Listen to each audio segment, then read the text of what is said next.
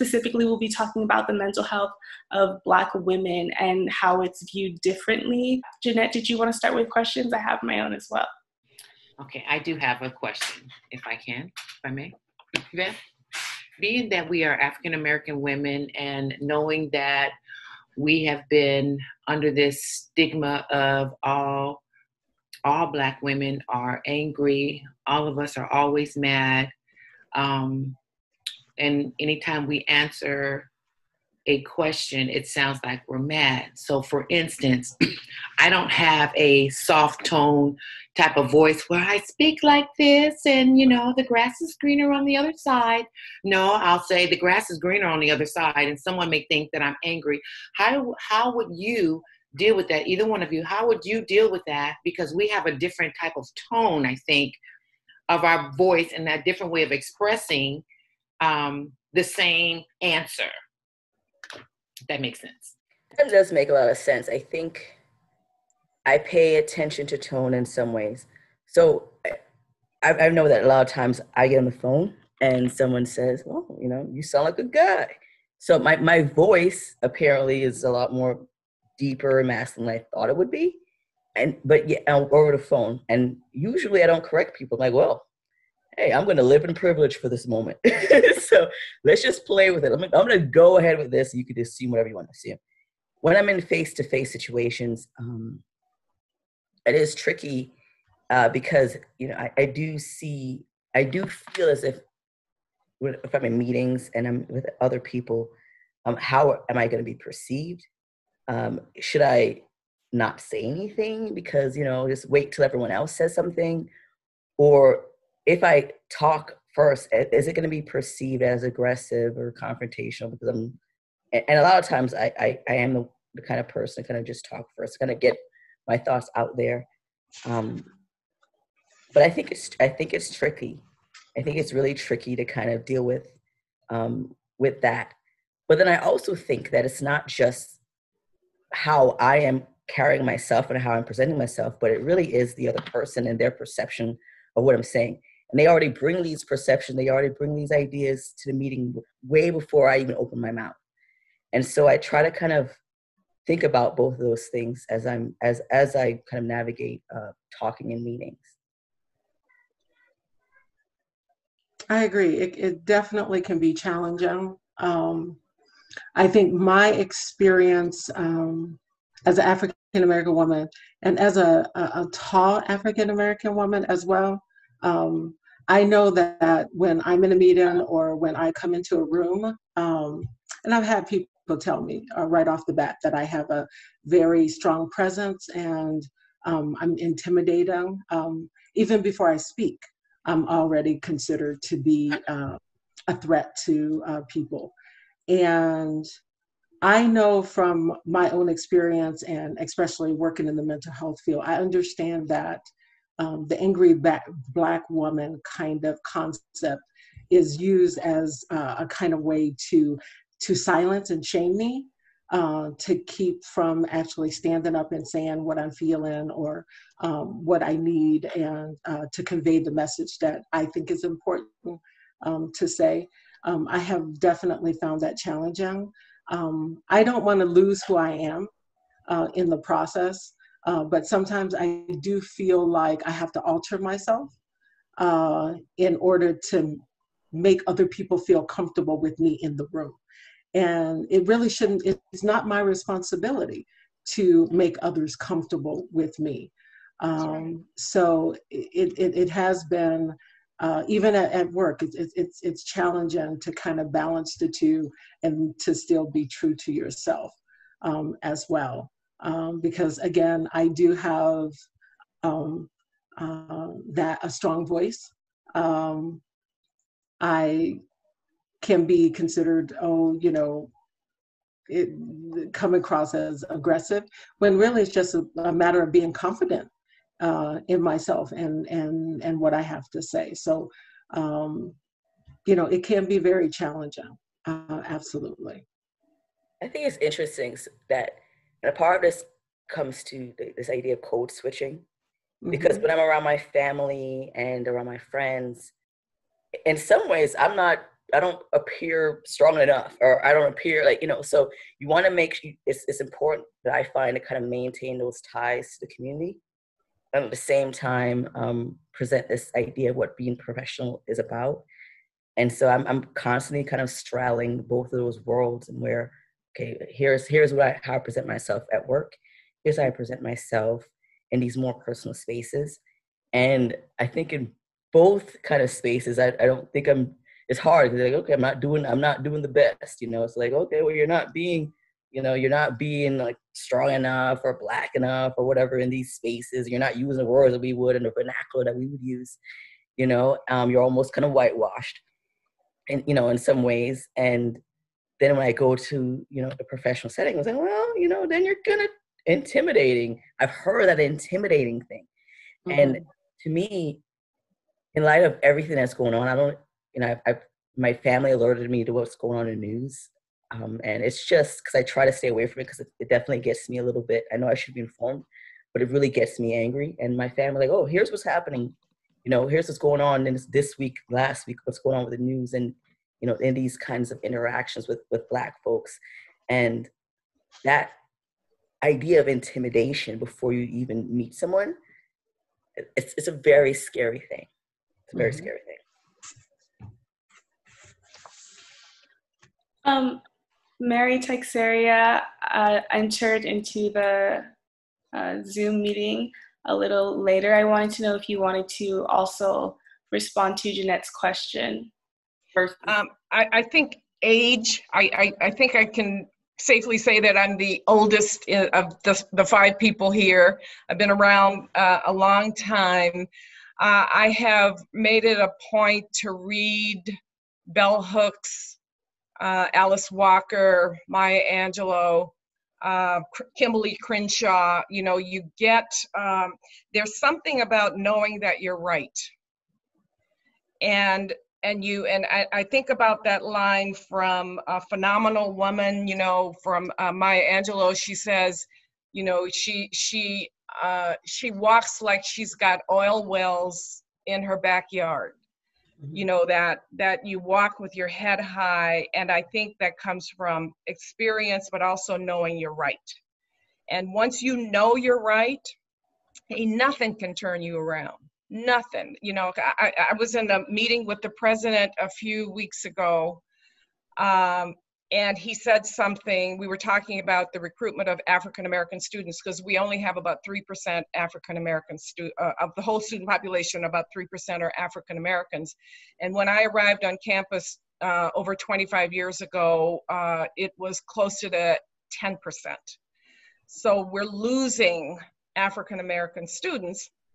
And so we were kicking around some ideas, going out and recruiting, et cetera.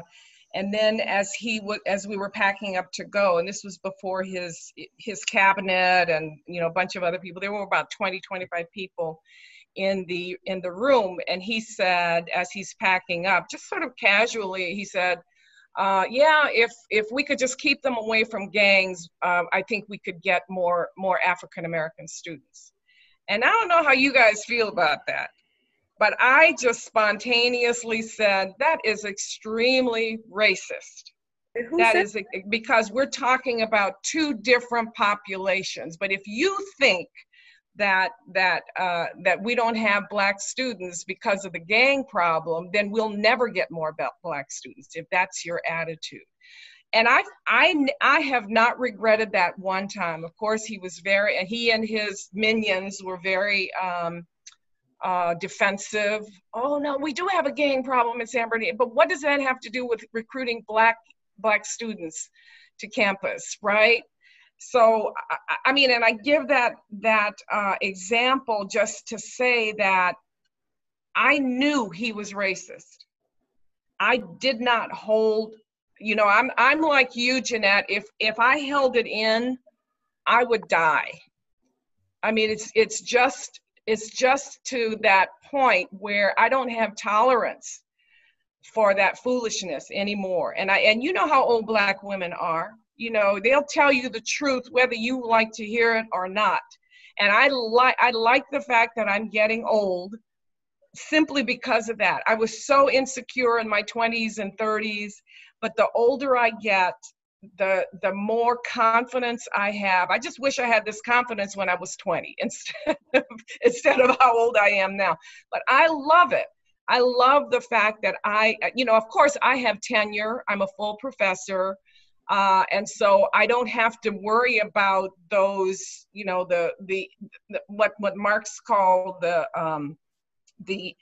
dull compulsion of economic necessity. I don't have to worry about that. And so that puts me in a much better spot. So I've had people on campus say, Mary, you go after them because I can't, because I don't have tenure yet. I say, okay, where you want me to go? Point me in the right direction, So, I think, and I appreciate Anika. Anika and I are colleagues. You all have two sociologists on this panel, and I don't know the rest of you, by the way. Can you all sort of introduce yourselves? If you could all please introduce yourselves. Absolutely. I'm Hattie McNutt, and I work for Counseling and Psychological Services. Yay, Hattie! Thank you. Jeanette, how about you? I'm Jeanette Hazelwood. I'm a student. I am not a what they call a traditional student. I'm a seasoned student. That's what I like to call myself. And I'm an advocate, a student advocate with ASI. Fantastic, fantastic. And how'd you get into this field, Yvette? I'm a student as well. I'm the special projects coordinator at ASI. Jeanette is my colleague. Oh, great. Anika, did you introduce yourself? Oh, yeah. Anika, fifth year assistant professor in the Department of Sociology. And, Mary, as you were talking, it made me think, it's like, okay, people are like, you should not be angry. I'm like, but why should I be? Have you seen the statistics? Have you seen what's going on? Everybody should be, not just me, not just Black women, everyone should be angry about the systematic inequalities, across all the different spheres. I focus on the criminal justice system. I know, Mary, you focus a lot on some of the things that's happening in the family, and so it's just, there's a lot of things to be angry about. And I feel like anybody else's anger would be fine. I don't know why it's, why we're not allowed to be angry, and so I find myself, when I am angry and I want to present things and I am frustrated, I start with that first, but then I do find myself disarming people by afterwards, by trying to make them comfortable about why I'm angry. And I don't know if I need to do that or if I should do that, It's not your job. That's not your job, Anika, to make people comfortable around you. And that's not any of our jobs. I'm not criticizing you. I'm just saying I want you to have the confidence to know that it is not your job to make people comfortable. I think Jeanette just said it. She said those I don't know exactly, I'm paraphrasing, but those stereotypes of the angry Black woman is used to keep us silent. But I have been angry just about probably all of my life, but I found that my anger it has led me to where I need to go. I could have very easily had a middle class, regular life with 2.5 kids and a picket fence and all of that. But I made life difficult for me because I spoke up. And I've been marching since I was 14 years old against the Catholic Church, because I went to Catholic school, and there were some things happening in the Catholic Church that I didn't like, and that we didn't like, the girls in my high school didn't like, so we just, caravan down to the Chancery and in LA, and we marched. And that was my first taste. That was my first taste of venting my anger. And I loved it. People don't respond to Little Miss Nice. They really don't. They can ignore you. And that makes me wonder about, I have a follow-up question for you, Mary.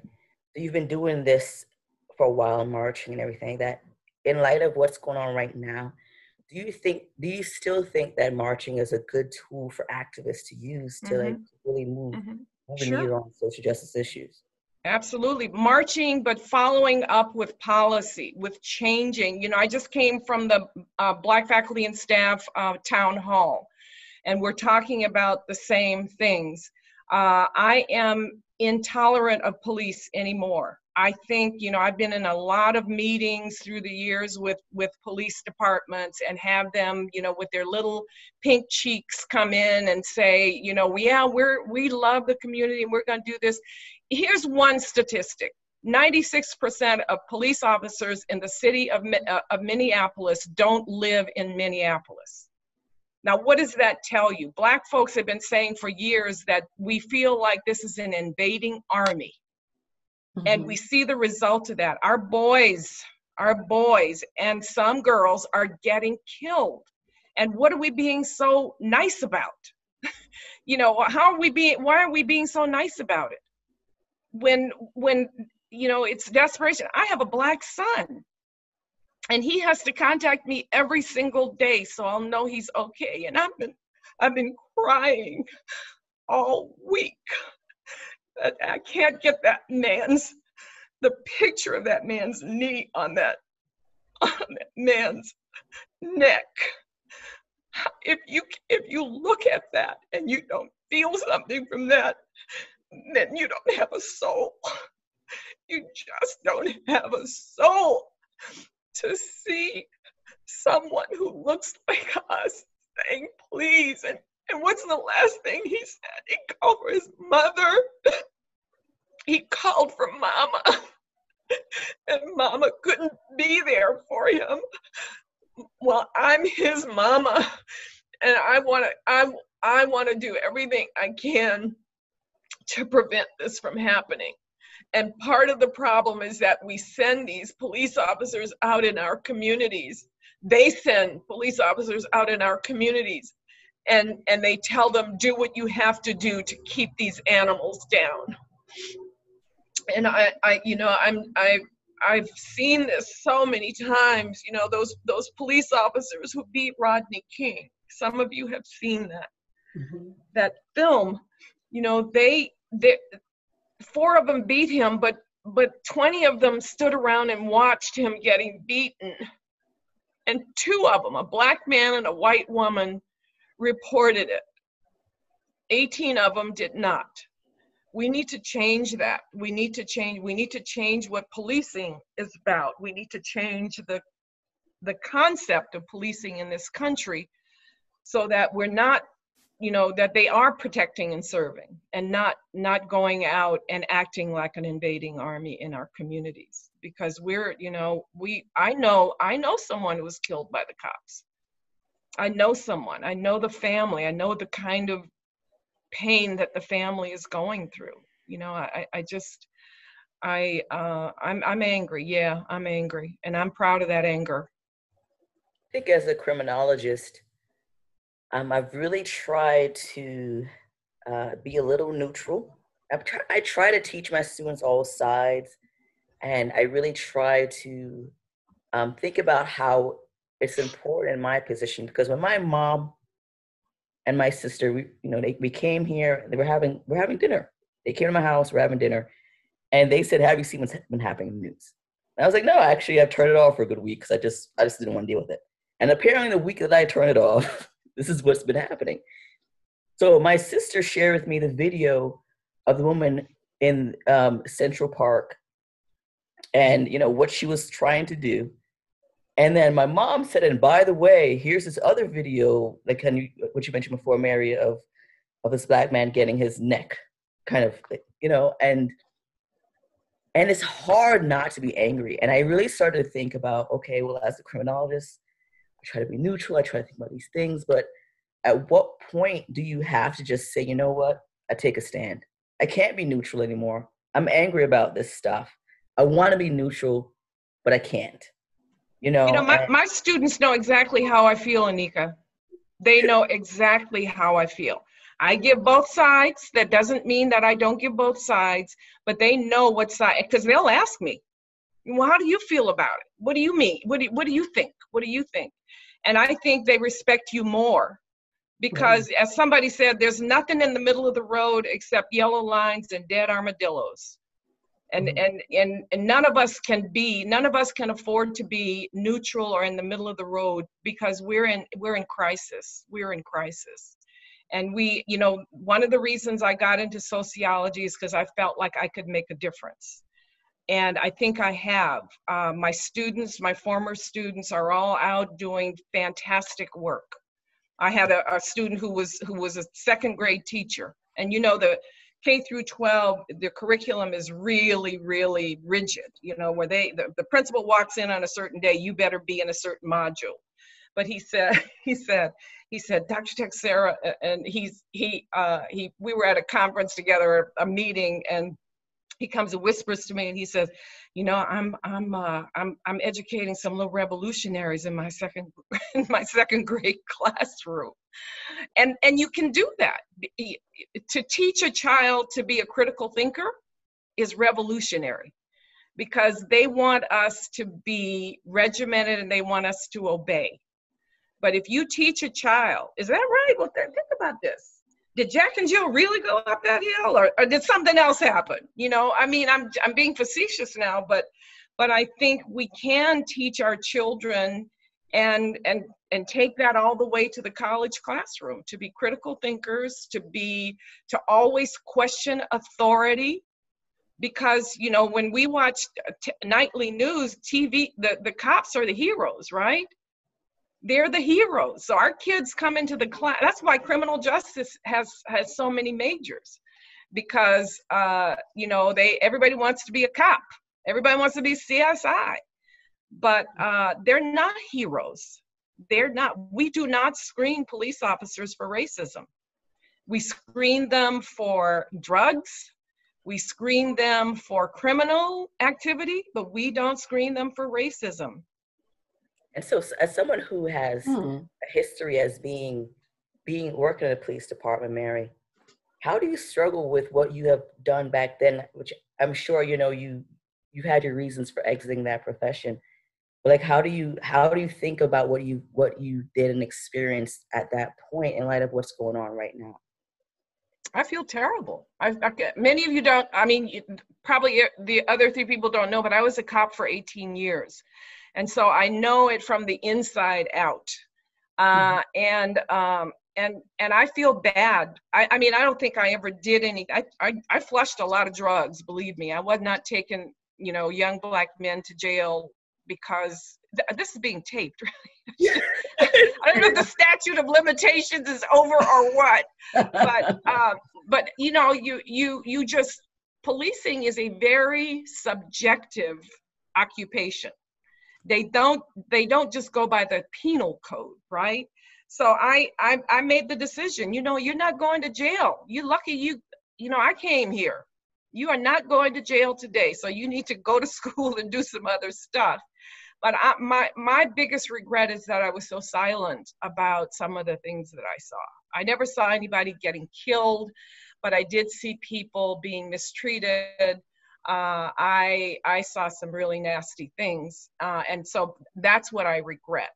And that's one of the reasons I got out of the profession, is because I wanted to take my activism in a different place and go a different route.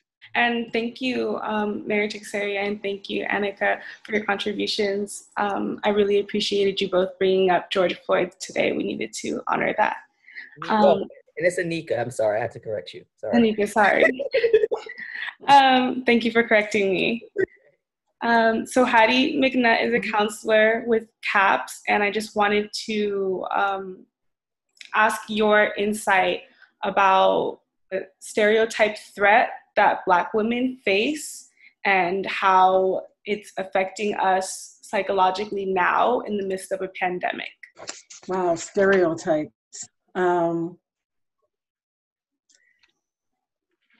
There are many stereotypes, actually, from not just from a Black woman's perspective, but Black people in general, that I go over on a regular basis, especially when I have African American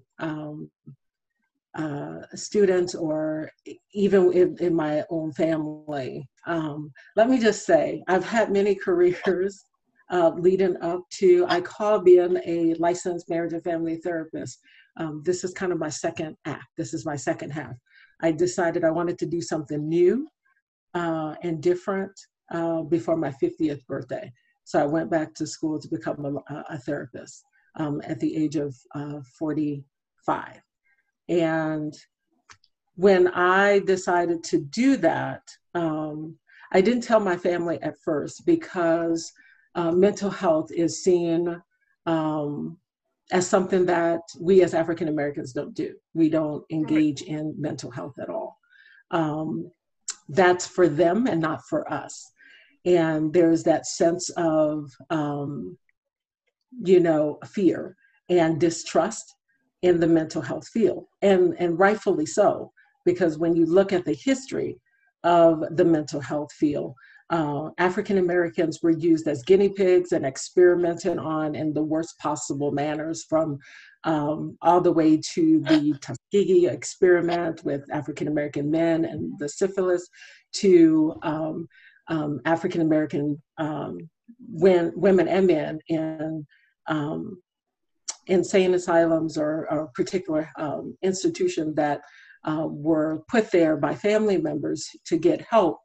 And unbeknownst to them, they were utilized for some of the most horrific experiments ever. So there is a genuine distrust with that as well.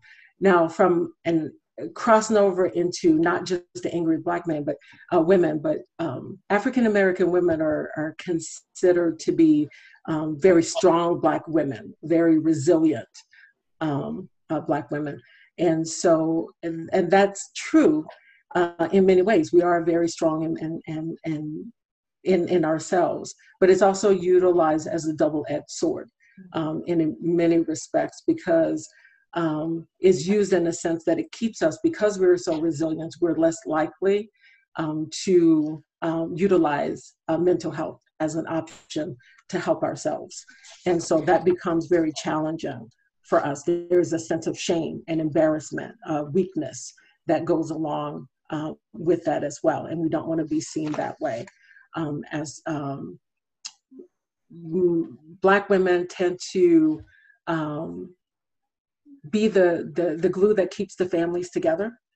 In some ways, they're the people that our children, our family, our communities come to for their sense of reference, of support and stability and encouragement, and all of those things. They take a lot onto themselves because of that strength and that resilience and the way that they are seen.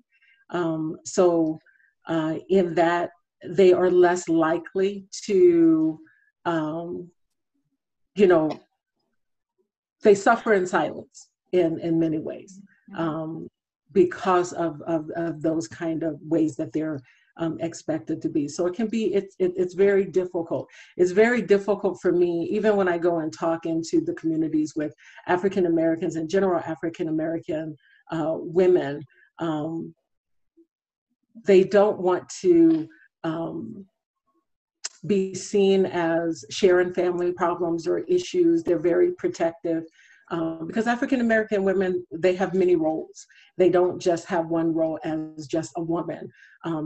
As a wife, as a mother, they're the protector, they're the caregivers, they're the providers, they're everything in a lot of our communities. So I think that is that level of strength that, like I said before, it goes both ways, that kind of works against us.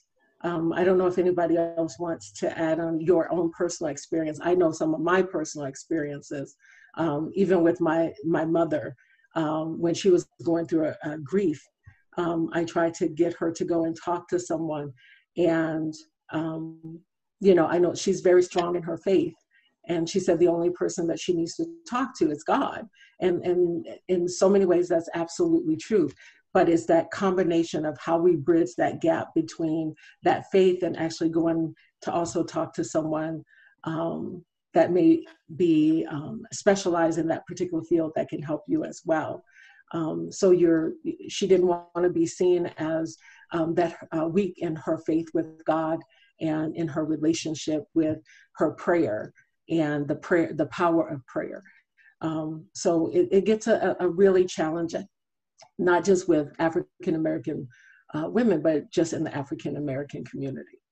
Hattie, I want to talk about that a little bit. This idea of this need to feel strong, but also unintended consequences that goes along with it. Mm-hmm. I was reading a couple of studies, and I can send that to you later on. But one of them talked about the stereotype, exactly what you talked about, of a strong Black woman. Mm-hmm. And so it says many Black women in America report feeling pressure to act like superwomen, expecting themselves as strong, self-sacrificing, and free of emotion to cope with the stress of race and gender-based discrimination in their daily lives.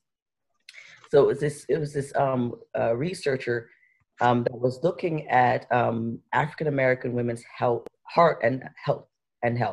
They look at kind of the links between those two, and she specifically talked to 208 self-identified African American women living in the San Francisco Bay Area.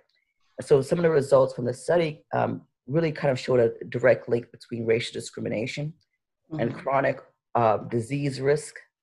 Kind of again adding to the literature that shows that the experience of racial discrimination alone, taking all the other stuff, other kind of variables aside, can be detrimental to one's health.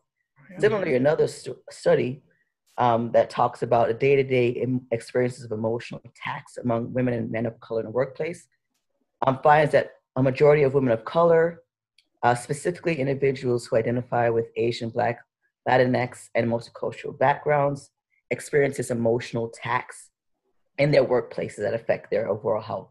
And so some of the findings from that research is this idea of this emotional attacks, this burden levied on women of color, to kind of, be constantly feel on guard, constantly feel like they have to be on guard. They feel like they have to outwork and outperform their colleagues. And then this idea that despite being on guard, nearly 90% of women of color, they still want to be influential leaders. They still want to face these challenges.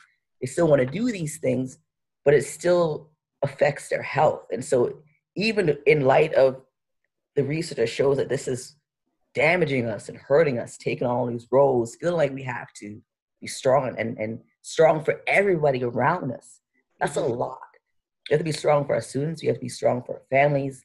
And then we are at the last of the list of people that need to be we take care of ourselves last, And so that's really, really difficult. And I've kind of pushed myself to check in and say, am I okay? Did I eat all day? Oh, I fed my daughter. Oh, I cleaned the house. Oh, I graded my students' papers. Did I actually eat anything at all? Oh, no, I didn't. I probably should. And it's like, it's something as simple as not even allowing myself to eat because I put everything else. And some of the report also talks about this idea of sleep deprivation. So this anxiety about what needs to get done next and everything else, and constantly thinking about people, you lose sleep. And it's not to say that we shouldn't, because I feel like in an institution that we are at, that's Hispanic serving institution, and us as faculty and staff members, it's important for students to feel like they should come to us because they want that representation. They want people to identify with. And I completely understand where they're coming from, because that's what I gravitated to when I was an undergrad. But it's still a lot. So it's kind of like, how do you deal with that work-life balance? And for me, I started to get to the point where I was like, you know what? I'm not going to answer emails over the weekend.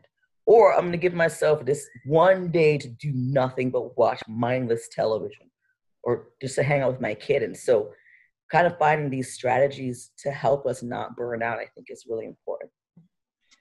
Yvette, may I? Mm-hmm. Yes. Thank you so much, Hattie. You really put things in perspective. I appreciate that. There's this, and Anika, by the way, can you send me the link to that article?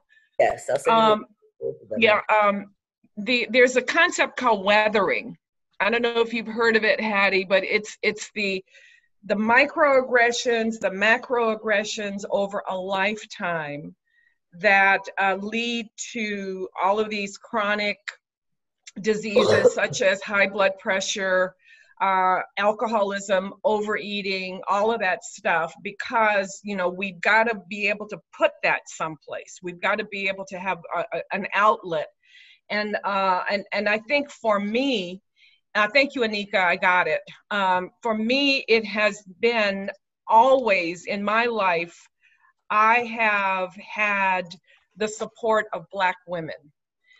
I have a very, very strong cohort of Black professors, you know, and you can probably guess who they are, because we don't have that many on campus, you know, but before the pandemic hit, you know, we were meeting on a regular basis. We went to movies, we went to plays, and we bounced off of each other, you know, the little slings and arrows we get every day. And I've always done that. I was educated by Black women nuns.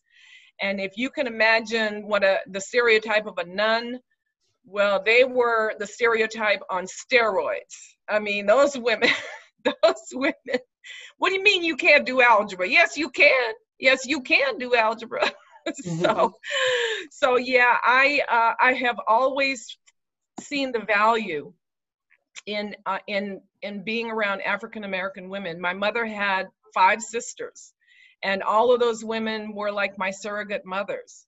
I have cousins. I have you know, friends in different places who I know who to call.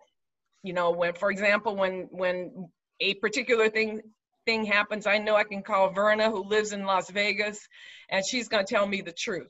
Right? She's going to tell me the truth. And that's who you want in your life. You know, you want those Black women who are strong. And yes, we've had to be strong. You know, I think Black single mothers are the biggest heroes there are. You know, we stay. Black men leave for various reasons, you know, going to prison or just don't want to be around to raise kids, whatever it is. But we raise our children. Sometimes people criticize us for the way we raise our kids, but that's okay. We stay. We stay. And I think we've got to realize that takes strength to, like my mother, to come home and there's 600 hungry kids and you don't know what to feed them. My brothers had to go out and sell pop bottles to buy a loaf of bread, you know, because we were hungry. And my mother didn't, you know, she's a little farm girl from Louisiana, didn't have any kind of education, job training. And she was, you know, my father walked away when my little sister was 3 years old. He just didn't want to be a dad anymore. And never child support, no nothing. So, you know, my mother is my hero. And I think we need to recognize that in each other and support each other, and stop side-eyeing each other, because sometimes we can be our own worst enemies. Yes. And just you know, help each other. Just help each other. And it's hard because I don't want to make those assumptions. I think in my mind, it's the same weird thing where you're on a street, you see someone else that's Black, you're like, okay, give it a little nod, right? So when I come to work, I'm like, ooh, there's a new faculty member of color. It doesn't matter, you know, what marginalized. I'm like, oh, let me just embrace this person. Let me talk to them about the struggle. Let me try to like help them navigate this field. But some people don't want to. They don't identify themselves as such. Yeah. Next. They don't recognize that whether or not you identify yourself as such, other people are going to perceive you as such. That's right. So you really have to, you know, it's hard. It's hard to be able to, but I remember having that. I remember having one colleague come to my office from another department. I don't remember what she was, I don't know why she did it. I was happy that she did it. I mean, I guess it's the same idea that I would have, but she came to me and she said, you know what, we had this meeting, we had another meeting. She's like, you know, I felt like that white man in that meeting silenced you. And he didn't have, and she was just kind of talking about, you know, like you need to speak up for yourself. You know, sure, he doesn't think service is important. She was just telling me. She came to my office to tell me what she thought about this meeting and about how it's important to assert myself as a woman of color on this campus, not in a like scary, angry way, but like to really recognize that, yes, I'm a privileged person in the fact that I do have a PhD and I am the tenure track position. But she's like, at the same time, you cannot turn a blind eye to the things that make you disadvantaged. And that was a really important thing I was like, wow, someone actually said that. I can't believe someone said it. I thought it, but she actually came to me to say, you need to be aware. So, and I've been doing that to other people, maybe not subtle and not so subtle ways, but I've been trying to, I was like, I heard her, what she said was important. I gotta pay it forward. And that's what I've been trying to do. But I've recognized that not everyone wants to take that advice. And they're not that part in their journey yet, and that's fine. Mm-hmm. Maybe years down the line, if it does become an issue, my door's still open, but we all got to take our own steps, I guess. They'll see. They'll realize one day. They will. And I always tell people, because I try to nod my head or smile at every African-American student I see on campus. I mean, I smile at a lot of people, but especially African-American students. I try to, get under them, say, raise your head up and walk around this campus like you own the campus, right? And sometimes they don't respond. And I feel like, who's lost in that transaction? Mm-hmm. They've lost. I've put it out there. I've given them something and they didn't catch it. They didn't receive it. So, next, that's what you did, Anika. You reached out and someone said, I'm going to be okay. I don't need this. And every job I've ever had, every organization I've ever been in, I've always tried to find the Black folks.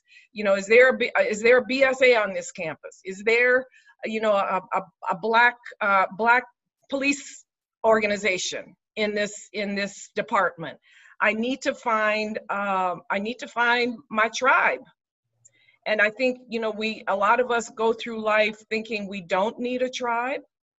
A friend of mine told my son-in-law, because he works in Wall Street. They live in New York and he works on Wall Street.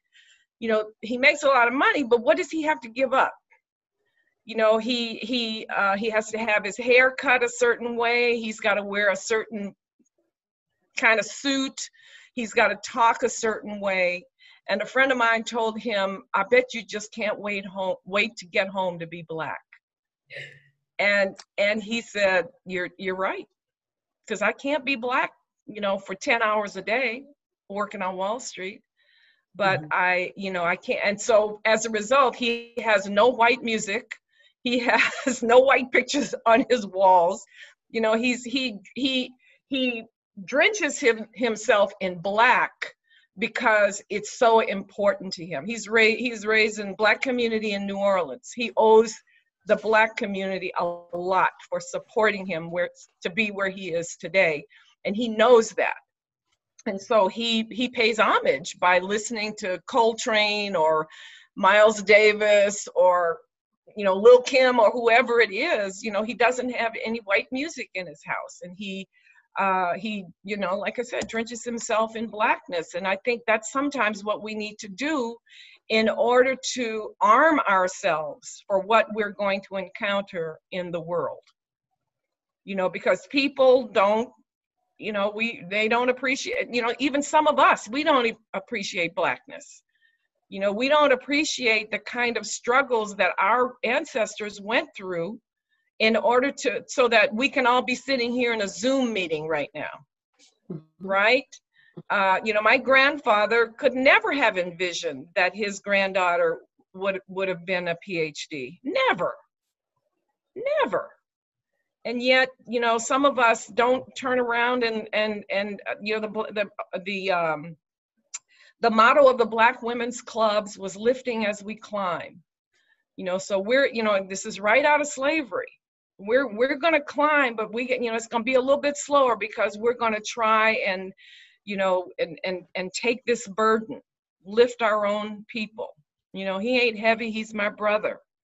He's my brother. And I think that has, I I don't know that I have ever articulated it quite like that, but that's essentially, what we have to do for survival, not just to be nice, but for survival. We have got to be able to rely on each other. May I say something? It's about the fear of that Black women being in fear and having mistrust, and women being strong and resilient and suffering in silence. And me being a student and being one of the seasoned students, when I see another student and I see that her shirt is too low, I have to make a comment because I think that's my child over there that's walking with her boobs out. When I see one that the shorts is too short and their flesh is hanging out, their bottom cheeks is hanging out, I have to share with them. I understand you want to do the fashion and all this other stuff, but when other things start to happen and you're getting the focus that you don't want, look at the way you're carrying yourself. And I'm not saying not be Black. I'm saying be respectful to your own self and not dress any kind of way. So I wanted to say this about being resilient and being strong. I've had 2 marriages. Both of my husbands had cancer. Both of them passed away. I felt like I had to be that strong woman, being that mother that my children didn't suffer for anything. I worked two full-time jobs. And when I say 2 full-time jobs, I worked as a nurse.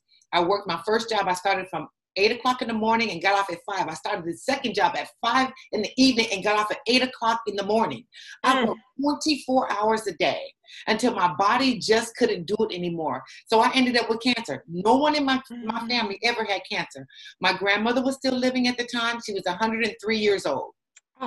I said, Grandmother, does anyone else in our family have cancer? She said, baby, not that I know of, but I'm going to do some research. So she started calling and talking to people to find out if they had cancer. But I was the one that felt like I had to be strong, and that I felt like that my kids was not going to suffer because of this tragedy that happened to our family. I also felt that I always had to outwork any other nurse because I was Black. I had to work even harder, because when I went into I did hospice for 18 years as well. So when I went into someone's house and they didn't want anybody Black, and if I was the on-call nurse, I answered the phone, and on the other end of the phone they would say, and don't send those ends to my house. And I said, sir, I guarantee you that there won't be those ends that will be coming to your house. And when I come up and I go knock, knock, knock, and they would be like, oh. And I know who I am. And we as Black women have to know who we are, who we stand for, and not allow anybody else, I'm sorry, I get kind of when I think about this, and not allow anybody to pour in our own spirit that we don't want. So whatever they say about us and whatever they say that we are, or that we are not, we can choose to say that I am this or I am not this. And we have to continue to be that. I have to continue to take that stance. My last comment is, one of the chancellors of the community college district here in California, I was in a meeting with him, and he said, Jeanette, he said, there's got to be someone that's willing to stick their neck out, even if they know that their neck is going to be chopped off. I said, well, you know what? I'm that person, because I don't mind saying what I feel, and I don't mind standing for what is right. And so that's why I talk to every student. I say hello to every student. They wonder, well, how come you're so nice? I said, that's not that I'm being nice. I'm just saying hello, because that's how I was brought up. You don't come into the room and not say anything to anybody. You don't go into someone's house and only speak to the person that you want to visit, right? You say hello. You're being cordial and you're being respectful. That's all I'm saying, is that we have to be respectful and know who we are, what we stand for, and that is the right thing to do. Thank you. Good. I wanted to get your input on how a community is essential for Black women, and how a lack of community might impact us emotionally or psychologically. If you wanted any of you to share. I think because of the emotional labor that we have to deal with I think it's important not to offload that, but it's important that's why community is important for me. I need to be able to, I need a sounding board to know that, is it just me? Am I like being outrageous? You know, does this make sense? That sounding board is good. And I also think it's important for us to stress amongst each other. And I talked to this about my colleagues as well. Because I know the stigma of mental health, it's so important to have that therapist. Every once in a while, just to be like, the neutral part is like, you know, here's what it is. And half the time when I go to my therapist, I just talk about work stuff. Like, I'm trying to balance this, I'm trying to balance that. Like, how do I do this? How do I not feel that imposter syndrome? How do I, you know, navigate? Because for me, I realized I've been here for 5 years. I'm about to put my 10-year packet in December. And what I feel good about technically, what's my 10-year packet and what I have to offer on paper, that feels good. But what I'm struggling with is, okay, well, what do I do next with this? Now that I've been awarded this, you know, this blessing, and I've been able to do what so many other people have not been able to do, I can't just get tenure and do nothing. I can't just get tenure and sit and just be like, okay, well, that's great. Glad I made it to this, you know, like, so I'm really struggling with now how to take the next step. And I found a couple of communities, like there's this whole Slack community. It's called, I think it's Slack, this thread thing. And there's this one group called Sociology's Daughters of the Yam.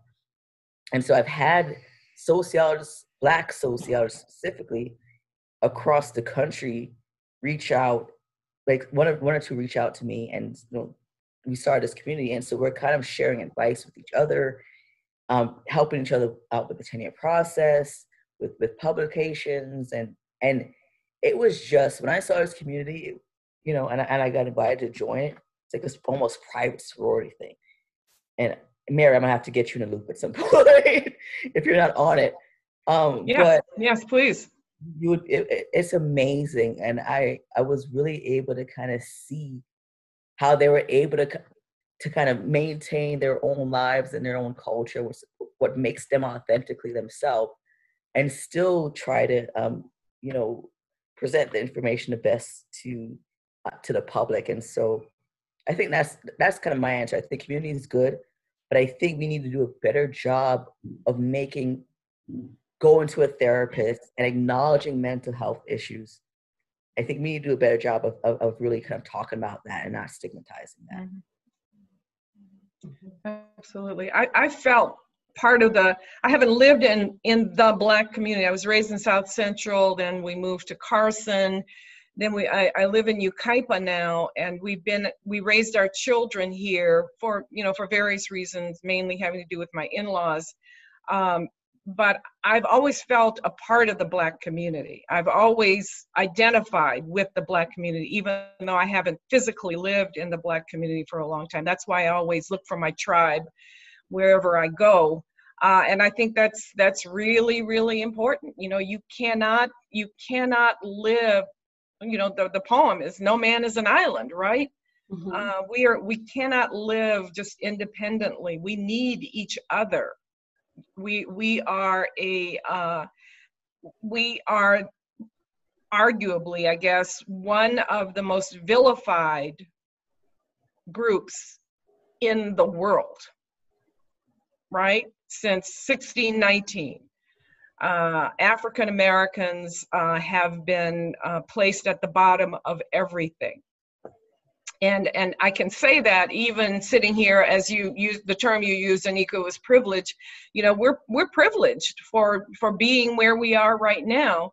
Nevertheless, you know, you guys know, you can go in some Black communities and you feel like you're in a foreign country. The kids barely speak English. The boys are standing out on the corner because they don't have any jobs. They disappear when the police come around the corner. You know, so are we going to be satisfied living in our nice little cocoons, or what are we going to do to prevent the kinds of things that we began this conversation with? You know, the fact that we are victims of the pandemic more than any other group because doctors still they don't believe us. Read Serena Williams' harrowing ordeal after she gave birth. And she's got money. But she kept saying, something is wrong. Something is wrong. And I think they finally found, blood clots that would have killed her if she had not insisted that they run more tests. A new study just showed that doctors feel like African Americans have a higher tolerance for pain than other people. Yes. So they don't treat us with the proper medication. And so it's at everywhere you turn around, whether it's the corner grocery store or Kaiser at a doctor's office, you are going to be mistrusted, not believed. And it's up to us to, as the intellectuals, what Du Bois called the talented 10th, it's up to us to change systems, to change the way people police us, the way they teach us. My brothers walked into classrooms where the teachers they hated to have them in those classrooms. That's how they treat young Black boys. And you wonder why they drop out. You wonder why they don't make good grades, because 86% of the people who are teaching our kids K through 12 are white women who bring their own racist agenda into that classroom. So we owe the community. The community made us, and we owe the community something back. And I'm talking to you, Miss Yvette, as you're starting out what you want to do with your degree? Communications and minoring in environmental science. Fantastic. And I want to do political speech writing after I get my degree. That's fantastic. I tell students, whatever field you want to go into, you can be an activist. I don't care if it's art or music or environmental studies. There's something called environmental racism. And my professor, Robert Bullard, he began the whole conversation about environmental racism. So he's got a sociology degree, right? Robert Bullard? Robert Bullard, yeah, he was my mentor at UCR. And he saw in his community, the Fifth Ward in Houston, that they were dumping in his neighborhood. And he made the connection between a weak neighborhood and the likelihood that you will get a toxic incinerator in your neighborhood, you'll get pig farms in your neighborhood, whatever it is, and it adversely affects the health of people in the community. He started that conversation 30 years ago. 30 years ago. So we can do whatever. It's like Booker T. Washington said, wherever you are, drop that bucket right there and clean it. He meant something else, but I took it in a different direction. But yeah, we have to, and we've got to build that fire under all of our kids. Anika, you can be an activist in the classroom. Your community service. I have sent kids out on service, for credit, and they can see racism at work in the community. So we professors, we college professors, we college counselors, we have a lot of power. And we can use that for good or not. And I've chosen to use it for good. I know some students are uncomfortable with that. It's like, I just want to take this class. I just want to do what I got to do. Do I really got to be an activist? Do I have to do? Yeah. And I've been trying to include more service learning stuff in my class, but at the same time, I'm like, well, what's the point of me teaching you if at the end of the quarter or the semester, I don't give you some avenues, some tools to go out and be activists and make some change? Like, what's the point of you learning all this stuff? And I'm not saying everyone has to, but I feel like I have to at least present the option of what you can do. And so I'm sorry. I always tell students, my job is not to make you comfortable. My job is to make you uncomfortable, you know, because some of us are sitting and, you know, we're just thinking about those grades and those tests and everything, but you got to shake things up. You've got to shake things up and show them the world that nobody wants them to see. You know, you know, people are shocked that this man got a knee in his neck. And that's because they've had their eyes closed. I'm not talking about Black folks, we know. But so many others don't realize how we're treated by teachers, by social workers, by cops, all those people who don't live in our communities. They come into our communities to quote unquote teach us how to live. And, you know, we know how to live. We have survived. Since you did bring up the events around George Floyd, and there have been more and more protests spreading out across the country, I wanted you all to touch on the fact that in the Black community, there is a widespread emotional unrest, and how the perceptions of others not in our community are blowing back on us.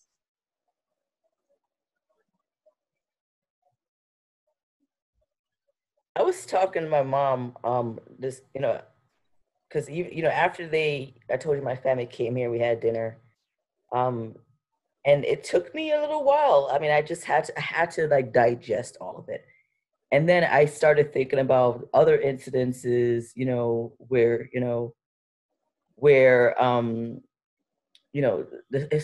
thinking about lynching in the past. So both the incident with that woman in Central Park and this incident, both of those just made me think about, you know, this idea that some people say, well, racism doesn't exist and all this other stuff, or that's what my father did or my grandfathers did, or you know, slavery or something in your parents' background. And I'm like, with all that I know and all I've read, you know, and currently teaching race ethnicity right now, it's just history repeating itself.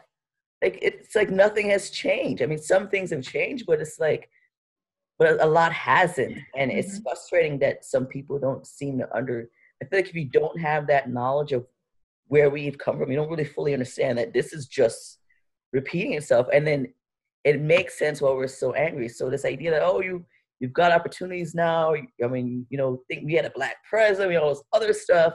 Things have changed.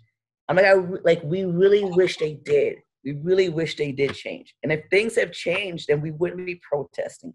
We wouldn't be complaining. Because they're like, oh, you're just complaining about things. You're not satisfied with things have changed. It's like, well, no, things haven't. And it's just another indicator for me that things have not changed. And I just, you know, really wish that everyone was, it's a terrible thing I say, but forced to take these classes where they knew the history so they could have a better understanding of why things are happening now. And as you said, Mary, we're not surprised by this happening because we already know this is our legacy, this is our history, this is what it is. But again, it gets back to, why are we angry? Because the law says one thing. It says that we have all these laws in terms of fair housing. We're all have equal opportunities to get an education, equal opportunities to get housing wherever we want to live, and all these other things have changed on the, you know, legally, but then in reality, it's not so much. And so that's really, really frustrating. It's like, if change the laws and change the policies are where things are supposed to be, if that's the ultimate way for us to change society, and that doesn't work, then what else are we supposed to do? You burn the police station down.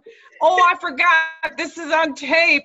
I didn't mean that. I really, literally, not literally burn it down, but you know, you've got ex-felons who are coming out of prison and can't even stay in public housing.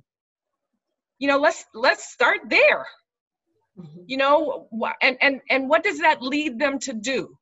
It leads them to steal, to go right back into that old lifestyle, because we can't even support them to give them a place to live until they can get on their feet, right? So it's a huge problem, and it's not like we've been sitting around for 400 years and twiddling our thumbs. Right. We have been active for 400 years. Over 200 slave rebellions. They don't teach you that in school. 200 slave rebellions. Calling for reparations. Almost immediately after the Civil War, there was, court battles about reparations. I don't need no reparations, but there are some communities that do. They need a better education system. They need a better healthcare system. They need all of these things that they didn't get at the end of the Civil War, at the end of slavery. And so it's like when you walk into these communities, it's like you're walking into, the 19th century. Interesting, because I was sitting here thinking, when you say blowback, who is that? What do you mean by blowback? And the people that don't look like us? Yes. Okay. Because one of the things that I talked about and I think about is the fact that that Black people have a legacy of intergenerational trauma from unrelenting violence. So, and it continues over and over and on and on. And I think that a lot of those people that give the blowback, they look through a different lens than the reality that we live every day. So they don't see things because they don't experience it the way we experience it. And, it makes me think about my family. I was raised, my primary growth and race was in the Twin Cities. My family is in the Twin Cities. And my mother's here with us in California, and she's constantly on the phone with my family back there, my brothers, her nieces, her nephews, and that level of worry. And when I was talking to my friend, they're like, why does she worry? She's here and she's not there. But her Blackness is here. It's with us all the time. Our experiences with every time I leave the house, she worries about me as her daughter. Every time anyone leaves the house, they worry. I don't have to condone certain things, but I understand it. Whether I condone the looting or the riots or whether or not, I understand that level of frustration and that level of anger, that level of not being heard, not having change happen, and that frustration of how we get it to happen when we trust people that they're going to come in and help us and they don't. I understand that. I think a lot of it comes from when I talk to my white friends, and they call me on a constant, I'm just checking in to see how you're doing. I'm like, that's fine and good, but what are you doing? It's not just a me problem, a us problem. This is a we problem. And some of them didn't really realize it. They didn't understand it. They didn't see it, mostly because they didn't want to. They didn't want to, because that would have to make them face the reality of the ugliness of the world in which we live. And they are part of that. And they don't want to face it. So it's easier to turn a blind eye or pretend or ignore that it's happening. The incident in Minnesota was not the first incident. Where were you when it was happening all those times before? Where was the outcry before? For my people, it's always been there, that frustration, that experience.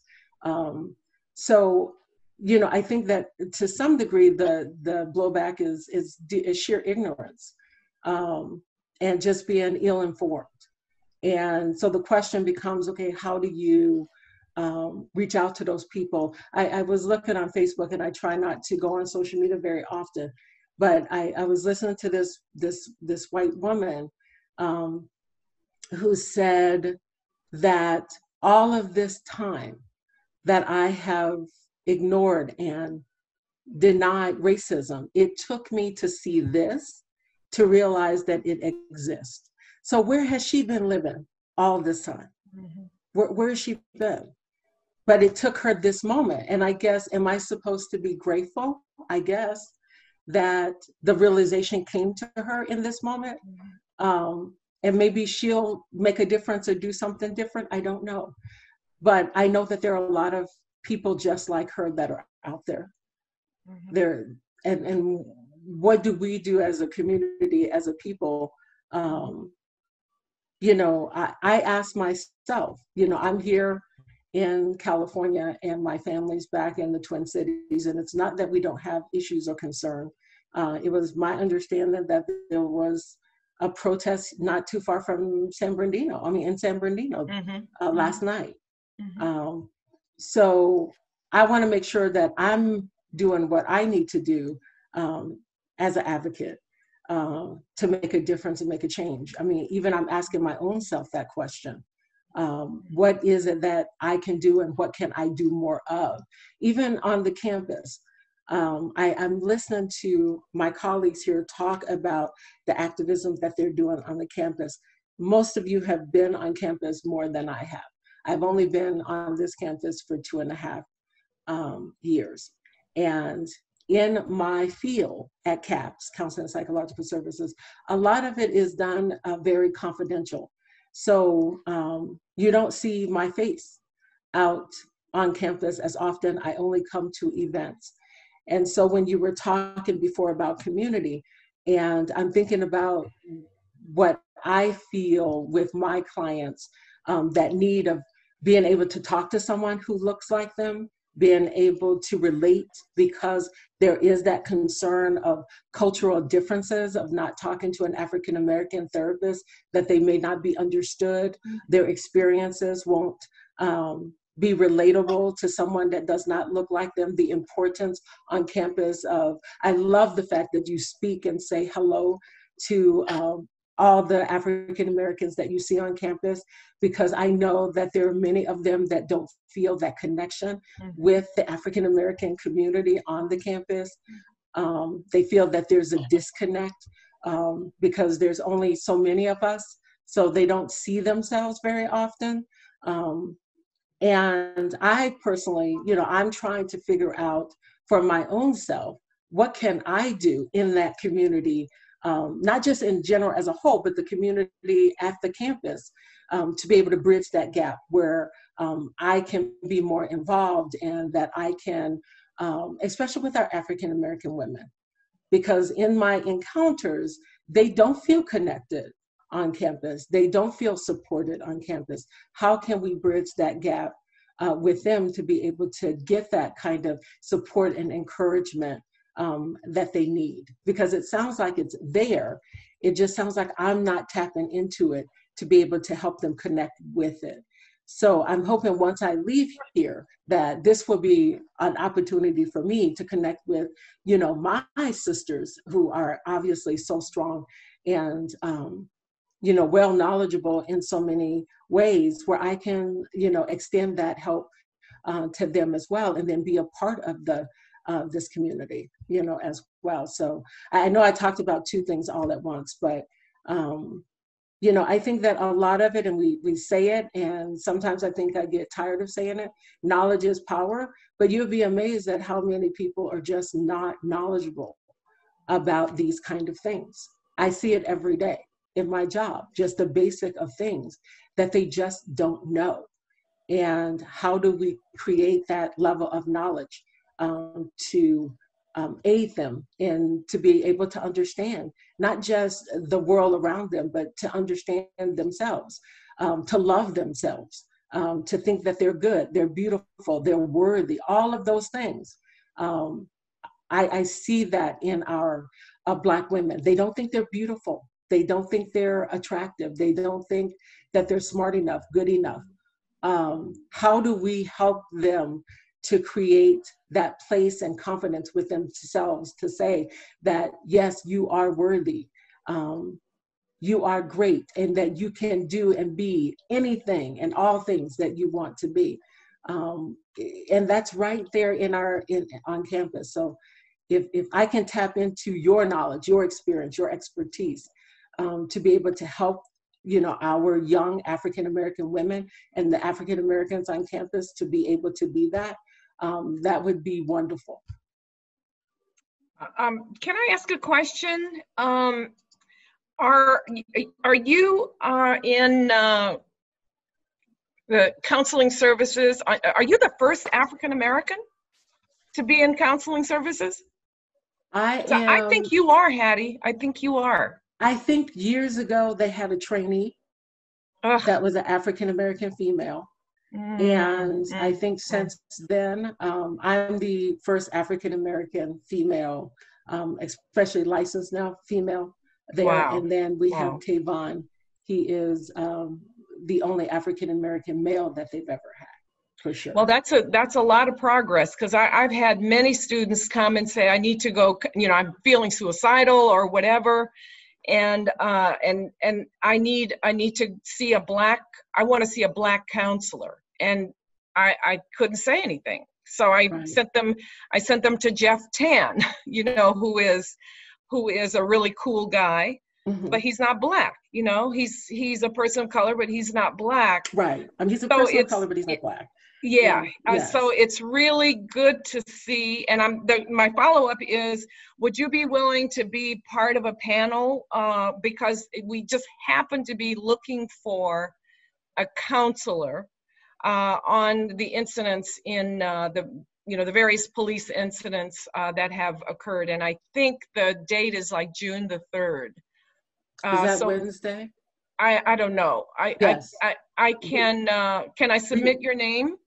Absolutely. We were actually just in a meeting for our staff meeting, and that was brought up. Oh, okay. That you were looking for someone, and I was going to actually reach out. Oh, good. So absolutely. I'll give Jeremy your name then. Jeremy Murray is the historian who is coordinating all of this. It looks like it's going to be a pretty good panel. So I'll have him reach out to you. And you're just, you're H. McNutt at CSUSB? Yes. Okay. I'll have him reach out to you then and put you on the panel. He's put together the flyer. It's a very nice flyer, and all of us who are going to be speaking. So I'll definitely. I just think this was fate that we would get together. And just as I'm getting Jeremy's flyer, and the place for counselor is blocked out because we didn't have a name. So I will definitely give him your name. Excellent. Excellent. Good. Thank you. Thank you. Sorry, Yvette, did we go off topic there? No, it's all right. We are going to be closing roughly in 10 minutes. Jeanette, did you have a question that you wanted to ask? And I have one as well. I do. Just really quick, how do you all feel where Yvette and I can be of a bigger voice in our student population, our student community, to help our African American women and young men, because they look at us as well. So what do you feel, how do you feel that we could be a better service to them?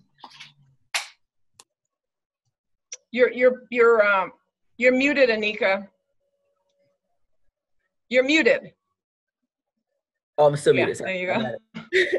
I think as a start, there's so many resources on campus, and there are faculty, and in some ways you do have to kind of strategically look and say, okay, well, who in what department can I talk to, who are not as out there, as vocal, but who are still willing to help. So I think that as long as you, as students, as you come across these resources, forward them on to other students, and as you come across mentors or people who they could talk to, let them know that, I know that this person might be willing to help. I think that, again, it is a lot of work for us because there's not that many of us on campus, but I'd rather do the work. I'd rather do the work than find that our students fall through the cracks. I really would. And so I think it's just important to kind of pass on those contacts to them and say, here, I know someone who you can talk to. I know this organization you can be a part of, so that they feel like they have a little bit more control of their situation. Because it's alarming to me, Mary, that you say that there's been so many students who were suicidal and all these other things, and they did not find someone that they can talk to and identify with, and that would have made a difference in terms of their mental health. So getting that out, I think, is important. Yes. And if I may, I think what we're doing right now, I have met 3 remarkable women just in this short time. And I think if you all can put together, I'm there for you. If you want to put together a panel on Black women students, and I've spoken in person to Black women students, but this pandemic, there may be something good coming out of this, because I didn't have to dress up. I didn't have to get in my car. I didn't have to drive any place, you know. So, you know, and I know a lot of us are going to be free in the summertime, and I am so willing to be a part of a panel that will meet young Black women, find out what their dreams and hopes are, find out what their fears are, and just to get to know them. You know, it can be like a potluck or something, or not a potluck, but, you know, and not a cocktail hour, but I guess lunch or something. But we can, you know, we can certainly get together. You know, Zoom can accommodate 300 people. That's so right. Let's do that. I am so willing to be in front of my computer and to answer questions for young Black women, to lift as I climb.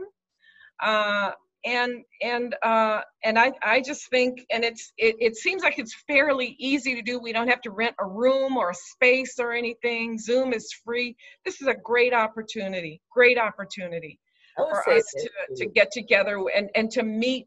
I was just in another meeting, the Black Town Hall meeting, and I saw so many faces. I mean, there must have been 40 people in that group, 40 people. And most of them were students, and they were wonderful. They were wonderful, and they just need some direction. They're anxious. They want to do something. They want to do something. I think sometimes, you know, we can go to the president and say we want the cops to stop doing this, but I think sometimes we need to use our feet and demonstrate. And I think our students, you know, sometimes all they need to hear is, okay, we'll meet you in front of the administration building at 2:00 today. Boom. You know, not that I want to start any trouble or anything on campus. I've been in a lot of demonstrations on and off campus, but I think sometimes bodies and numbers make a difference. They do. They make a difference. So I'm willing to do anything. You just point me in the right direction, and I will be there.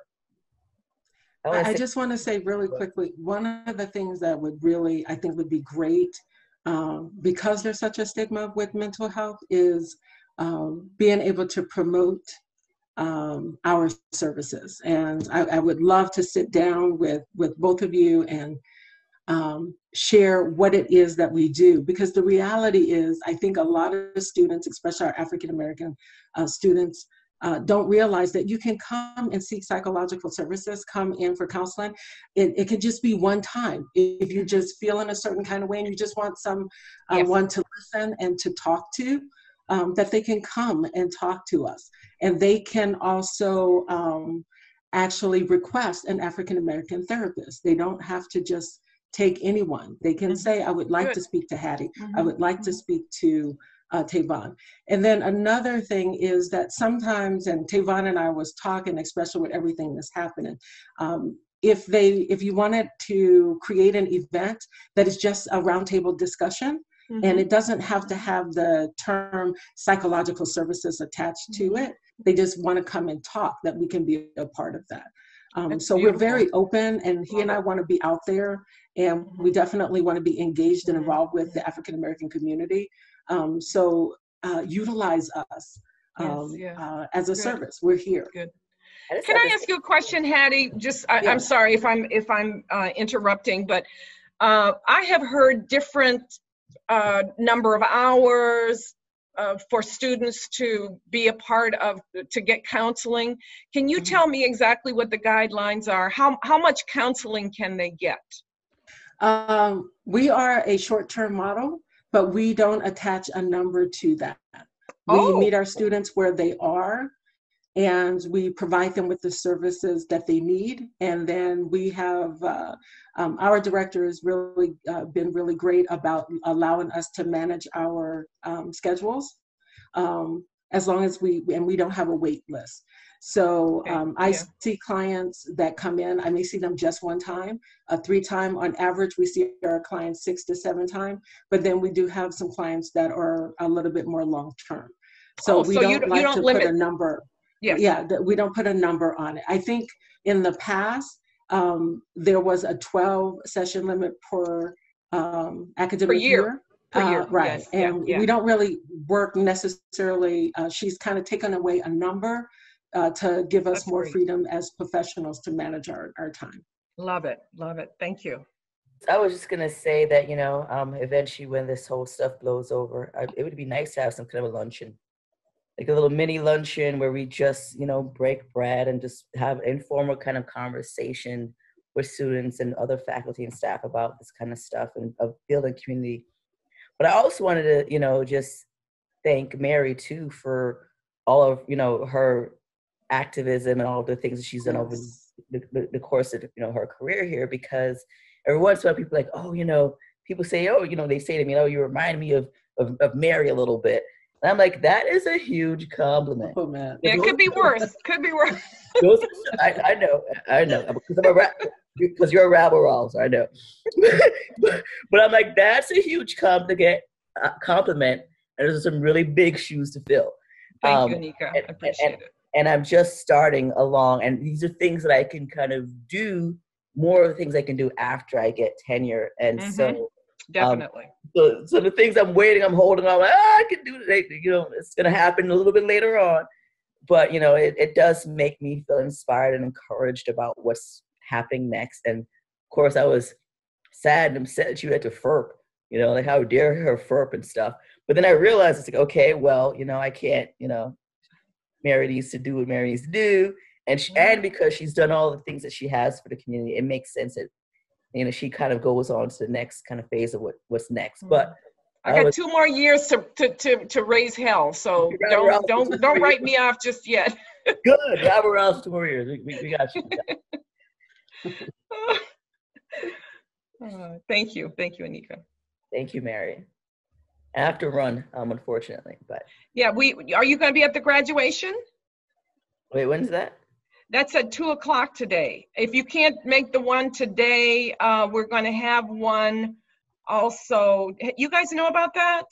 Where we're going to put on our regalia, even if it's just the hat, and we're going to tape in a Zoom session a congratulations to the Black students who are graduating. So that's happening at 2:00 today. But I'll send you the information for next week also, because we know a lot of people are either teaching or otherwise engaged at 2:00 today. So I'll give you the rest of the information. In fact, what you can do is contact or Evelyn Knox. Evelyn has she will give you the Zoom link for next week, if you can. But we're trying to get as many people as we can to put on our regalia. That's going to be the first phase, is putting on regalia, taping congratulations, and then the second phase is we're going to have a caravan of cars picking up boxes with kente cloth and certificates and something else, one more thing. But we're going to put those boxes together for students so that they can pick them up at the end of June. Nice. Yeah. So we hope you guys will join us. We are at time for our discussion, and I wanted to thank all of the panelists for your contributions and for participating in this discussion. We really appreciated everything you had to say and the insights you had to bring to the table. And with that, did any of you have any closing remarks you wanted to make? Just get crazy. You have to get crazy. You have to get crazy. Even though people call you crazy, you're not crazy. Mm-hmm. But these are desperate times. Desperate times, and I just want to give everybody permission to get crazy. That's all. Not that you need my permission, but, and thank you so much for putting this together, Yvette. It's very, Yes, very thank nice. you. Very, Thank you nice. very much. Yes, yeah. And I'll see you all. I know I'll see you all again. I know I will. Absolutely. Yes, Absolutely.